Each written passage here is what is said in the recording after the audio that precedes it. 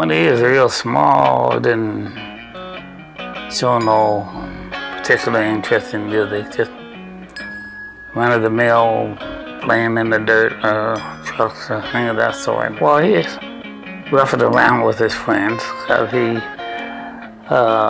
one time, he played with football on the little league, the Fighting Irish is the team. But and he'd play baseball and things of that sort. But ordinarily, he wasn't no loud and boisterous type. He just sat back, play it cool. He'd rough around with them, and kid and tease and all that, but he was just on the kind of the quiet side. When he was going to school, he'd make a whole lot of battle scenes, the football scenes, and things of that sort, sketching through the books. Well, I used to do that too, and I got picked up that from my older brother. And I remember this one. You can be me sleeping on the couch that was just came from. Had this couch for many years. As a matter of fact, I think I went and bought it at St. Paul's or Salvation Army one time. And that was when I lived on Yesterday, and before Jimmy wouldn't hire me and all that. So he used to sit on this, playing his guitar, and while he had the records playing on that record player there, and plunking away, watching TV and playing the guitar. A young teenager, I don't know, was around 12 or 13. That's when he kind of taken an interest in music, and I got him this guitar, and he just went on from there. Well, I was glad that he taken up the guitar. I mean, it kept him off the streets. He played it constantly, practically all the time. He might leave it home sometime and go out and go somewhere or something like that, but he was flunking on that guitar all the time. James Thomas, well, he had a lot of instruments, and he kind of acted as the agent for the kid, like get different gigs for him, for maybe parties, weddings maybe, or picnics or things, or dances, and he'd get a gig for a certain amount of them, maybe 4 or 5 guys to come and play at some place and all that. So that's where Jimmy got his early start in playing with them.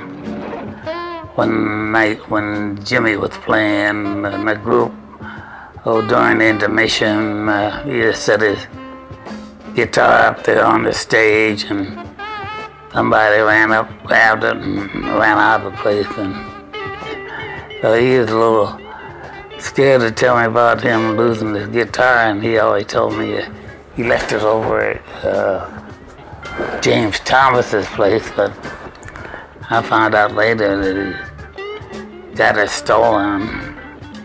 And so I said, well, he's going to have to, he's going to be get tireless for a while. So that's the way it was. So I went and got him one later on. It made me feel good. He'd taken a real serious interest in it, so I figured he was going to become a great musician. I don't know, the way he did become, I mean, was greater than what I anticipated. Well, I told him one time when he was learning how to play, I said, well, when you start playing the guitar, and you will kind of get into it. I said, you do something original. I said, because people will pay attention to that and come out something different, whatever it is. And he sure enough did.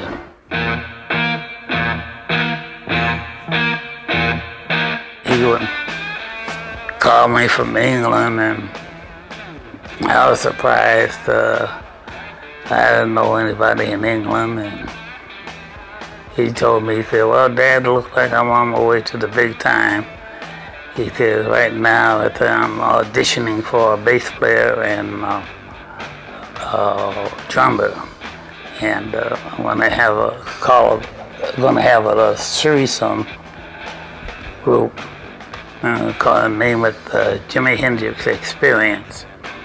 And I'm going to spell my name Jimi. And I said, hey, that's pretty cool. And he's all excited. Some hippies are living right next door to us. And I happened to hear this music coming through the wall. There's the wall this or now.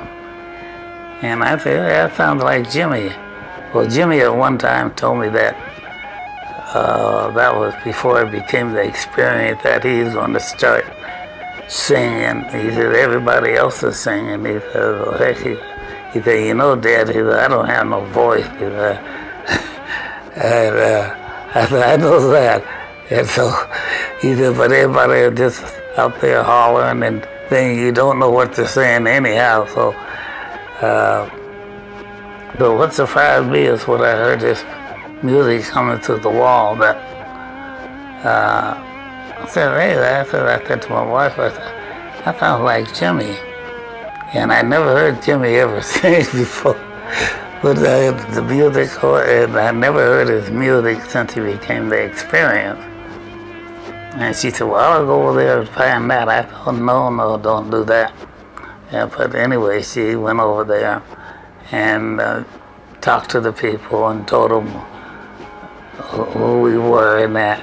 And they came over and gave me the record. And they were so surprised. And they just bought it that day, but they wouldn't give it to me. And of course, I wasn't wore it out. I said, here it was, Jimi.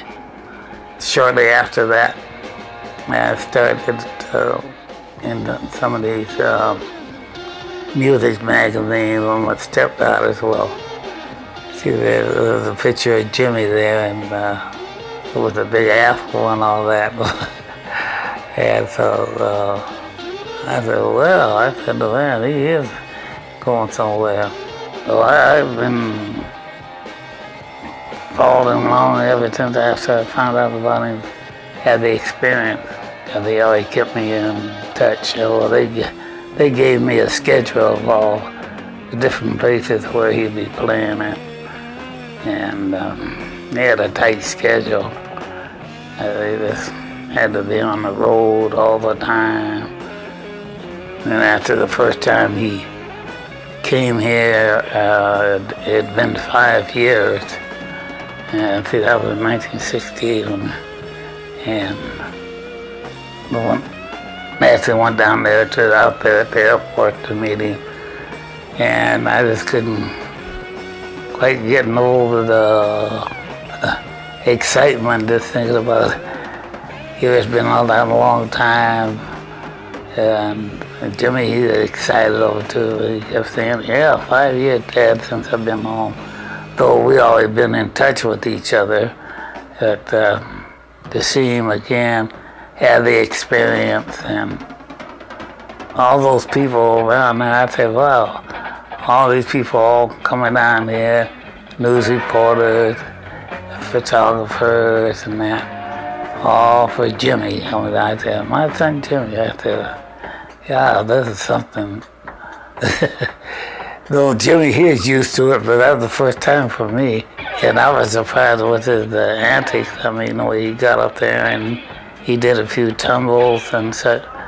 And that was all new to me. I mean, I said, well, he's got some of the old Hendrix showmanship when, though he never did do any dancing.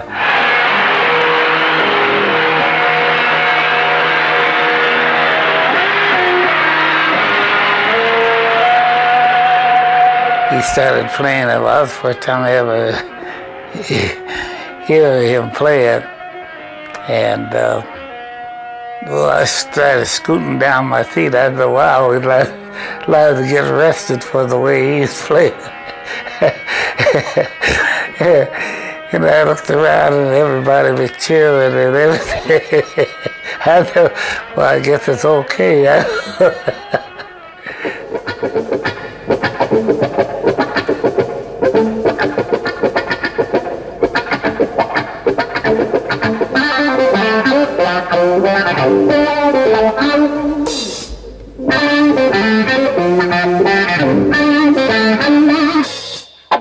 He is a great son.